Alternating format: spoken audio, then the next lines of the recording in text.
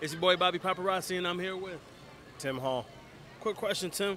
How important is it to support black businesses in 2023? Well, it's extremely important. I mean, without black finances and without keeping the money in our community, we can never expect to grow. How does that help the black community?